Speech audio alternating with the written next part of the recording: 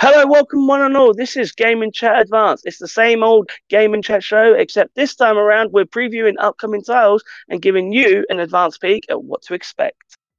Today I'm your host Jack Longman of Nintendo64, and I am joined by my good old bro, my brother in arms, my gaming compatriot, Mike Scorpio. Hello. How's it going, Hello, bro? Mike. It's going great. So, Mike, since we're all gathered here today, what is the game, what is the game we are talking about? Well, the game is East 10 Nordics. It's developed by Nihon Falcom and is published by NIS America or NIS America. And it is a huge RPG game featuring the main protagonist, Adol, who is adventuring to... Where? Go on, tell us. Where's he adventuring to? I don't know, he's lost, he's got himself lost in a far off lands, surrounded by sea, in the, oh crap, I've fucking forgotten it. There's something, oh fuck, wank bugger shit in arse and hole. I stuck you on the spot there because I forgot. Albarian Gulf, O'Brien Gulf. Fuck! O'Brien stuff. I know it's got bloody Romans in it and bloody Vikings! Fucking Vikings! Viking. It's a fucking Viking. Oh, all right then. Shall we try again. this? Okay, so we'll try this again. I thought you had the thing up. Did it not have, it's something golf. I know it. It begins with an O. I'd have the thinner, but it's not saying what it is. Son of. All right, I'll try and avoid. I'll go to the wiki page. Yeah. Setting. Okay. Obelia, a fucking Obelia Golf. Obelia Golf. There we are. Right, let's start go again. Okay. Counting you in 3, 2, 1. Hello, one and all. Well, counting me in 3, 2, 1. Hello, one and all. This is Game and Chat Advanced. It's the same old Game and Chat show, except in this one, we're talking about upcoming games and giving you an advanced look at what to expect. Today, I'm your host, Jack Longman of Nintendo64, and I am joined by my gaming bro, Mike Scorpio. Welcome to the show, Mike. Hello. Sorry, I don't mind. We're starting again in 3, 2, 1. Hello, one and all. Welcome to Game and Chat Advanced, the same old Game and Chat show, except in this time around, we're giving you an upcut. I've had it perfect every other fucking time. This is going to be the YouTube show. Jack's lost it. Jack is done. Jack is fucking fucked. This is the F-bomb moment for me. The fuckery is at foot. We're going again in 3, 2. Hang on a minute. I need to compose myself. An extended one. Hello, one and all. Welcome to Game and Chat Advanced, the same old Game and Chat show, except this time around, we're talking about upcoming titles and giving you an advanced peek at what to expect. I am your host, Jack Longman of Nintendo64, and today I'm joined by my gaming bro, Mike Scorpio. Welcome to the show, Mike. Hey, bro. How's it going? It's going good. It's going great. And today we are talking all about the beautiful, the stunning, the gorgeous East 10 Nordics. As an action role-playing game, it sees the likes of a heroic swordsman adventurer, Adol Christian, returning to our screens.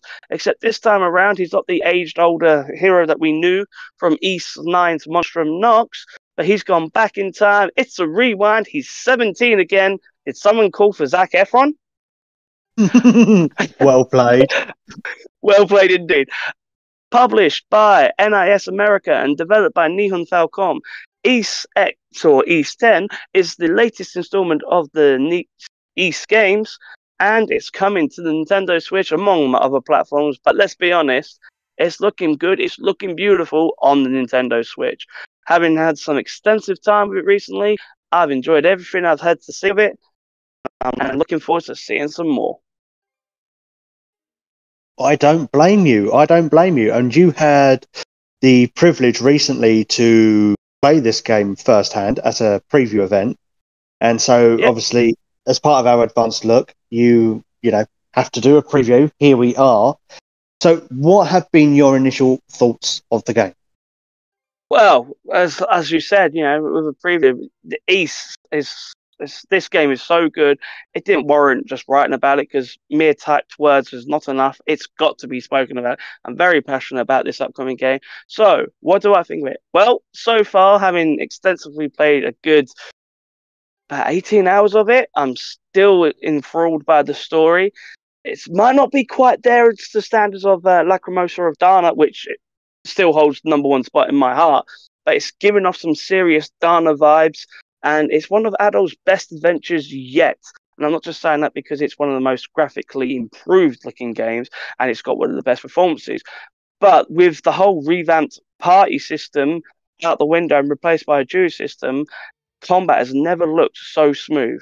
Yes, we have lost the ability to play with 6 different characters in, you know, via teams of 3, but by having it just literally paired up between adult and newcomer to the series, Kaja, the pair get to embark on an adventurous quest that's going to take them here, there, and everywhere in the Orbelia Gulf, and with focus solely on these two as the main characters. There are more animations, more skills, everything's looking clean, and it's just a joy to be smashing foes to absolute bits.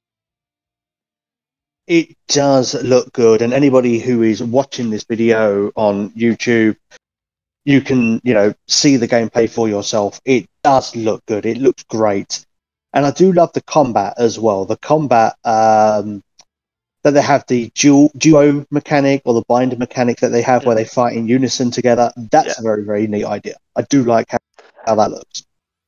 Yeah. So basically, it's like as game plays, each character you can switch between them at any time, so they can attack separately with their own set of skills. But when you hold the ZR button when playing on the Nintendo Switch version, they will pair up, link in, and can deal more damage and perform a combination of varied skills, delivering damages of fire and ice in one hit. And what's more, when paired together, if an enemy is doing something that's defined as a strong attack and they glow with nice big red color to give you an indication of what is happening, what's about to go down, as long as you are holding ZR and not attacking, you will just perform a perfect guard against it, sustaining no damage, which then actually boosts your own little counter on the corner. So when you do a retaliation attack, it's going to deal more damage, and that battle is going to be over and done before you know it. And it's not just your typical, adventuring around the world and stuff like that. To quote the Lonely Island song, you're on a boat. Yes, it is true. East X Nordics does pull a full-fledged Assassin's Creed 3? No, Assassin's Creed 4, Black Flag. The steering, taking control of your own vessel, it is there. You do get to helm your very own ship, and you get to sail the seas. You get to go finding little unique fishing spots to haul up some big ass tuna. You get to engage in mini warfare against ships, deep shooting damage, and when you've come across more larger vessels that have armor and can sustain more of a hit, once you've taken away their shield, it is time to full on ram them for a nice case of a boardage, hold their vessel, and then you've got to fight through the waves of enemies to successfully take that ship, take your treasure, and sink it to the deep briny sea below. So you can have a merry time on your maritime exploits. Gotcha. Indeed. And as since you already quoted the good old Lonely Island, you can say as much as you want, I'm on a boat. I'm on a boat. Take a good hard look at me because I'm standing on a boat. The seafaring part of the game, it is a very big part of it. You're not going to be limited to exploring one island. There are multiple islands to come across, different locations, different settings. we get to meet an entirely new race of people that live in the world of Ys, thanks to the introduction of the Normans, who are basically inspired by Vikings. And during an interview with the current Nihon Falcon president, it was actually said that the inspiration for the Nordic inspiration of the game was due to the fact that he was watching Vikings on Netflix at the time.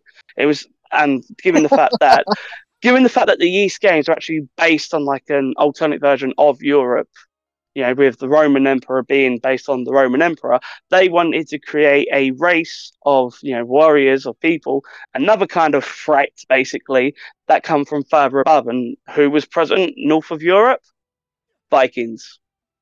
The Vikings. And of course, then the Vikings settled in, were given territory in Normandy, hence the rise of the Normans. Indeed, indeed. So, but yeah, like I was saying, the seafaring aspect is a huge part of the game. Not only can you sail from place to place, island to island, waging war as you go, or just uncovering secrets, but you get to upgrade the ship as you go. You know, you unlock the means of doing simple upgrades to, you know, add new arsenal, deal new damage, but you then get to improve handling, you get to improve damage, you get to improve life. So you get to build the ship up the way you want to with your given resources. And as and when you find new members of crew who will join you, that improves the ship all the more. So while she may be slow and sluggish in the very beginning, it's not long before the Sandras is up and running and is a full-fledged weapon of war. Wow. So basically, it is essentially, you know, kind of like Black Flag. Yeah, but in exactly. the coastal It Europe. is Black Flag inspirations, but no, I mean, East in recent years, it really has been going strength from strength from East 7 to East 8, which, as I already said, is my personal favourite. Lacrimosa of Dana is well and truly up there. You know, this is a game that is following suit and it is really closing the ranks. I mean, certain things happen story wise, I can't go too much into. And basically, adults given a certain period amount of time to live, which obviously, as someone that's played the game and knows full well he makes it well past the age of 17 years old, um, it sort of takes away the threat that you, because you know that he's clearly going to beat the bad guy boss. He's clearly going to save the day and do what's necessary because last time I checked, he don't die at 17. You know, it's still a good motivation for him at that time. Just because we know it doesn't mean he knows it. But no, the combat, whether it's on the boat or specifically on land when it's him and Karja against everyone, it is so smooth. It is literally the best it has ever been for East. You know, improvements have been made. Nihon Falcom have really shown that they have been paying attention to what fans have been saying over recent years. And with every East release since, they've really upped their game. They've upped the ante and they've created something beautiful with Nordics. Let's put it that way. Well, that's good to hear, then. That's good to hear. So, final thoughts then on the game? Final thoughts. I mean, I'm still playing through it. I'm taking my time with it because there's a lot to do. It's like with challenge battles as well. So, you know, it's like they're sort of like the unique monsters from Xenoblade Chronicles. You can find these big, powerful monsters in the, you know, on the various islands, and it's for a slog to battle. But if you, in proper old school gaming conventions, you learn the moves of the boss, you'll know when to attack, when to, you know, when to counter, when to shield, and you'll be doing some serious damage. But from customization to the graphics to performance to combat improvements, this is quite literally and possibly East at its finest. You know, we've seen teasers of it before of how good it can be, how great it can be, and Nihon Falcom have really made sure that this time around they hit that magic number.